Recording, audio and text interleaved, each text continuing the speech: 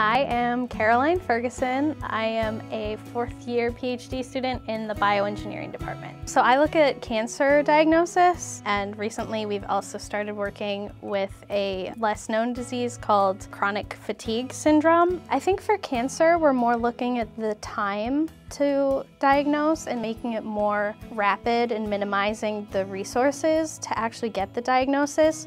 But for chronic fatigue syndrome, the whole field of it is almost like the Wild West a little bit, where there isn't really a good diagnostic technique that really exists right now. So we use a lab on a chip platform. So we use really tiny channels and put single cells through them and then electrically probe them, and we measure their electrical differences in properties, either with a disease or without a disease. And ours is different because we have a chip that goes into much higher frequencies than most other groups, and we look over a bigger spectrum of frequencies, and recently we've been incorporating some machine learning and smarter computer analysis. We're trying to show that there are ways to kind of intelligently program a chip and a computer to actually tell you if each single cell in a sample is diseased or not. You know, the earlier things get diagnosed, the easier it is to treat them, and the better decisions that a family can make about the disease itself.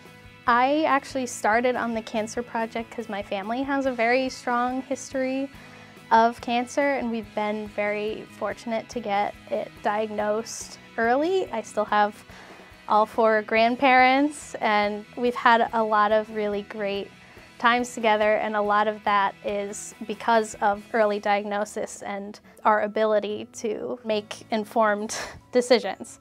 So that's kind of what drives me.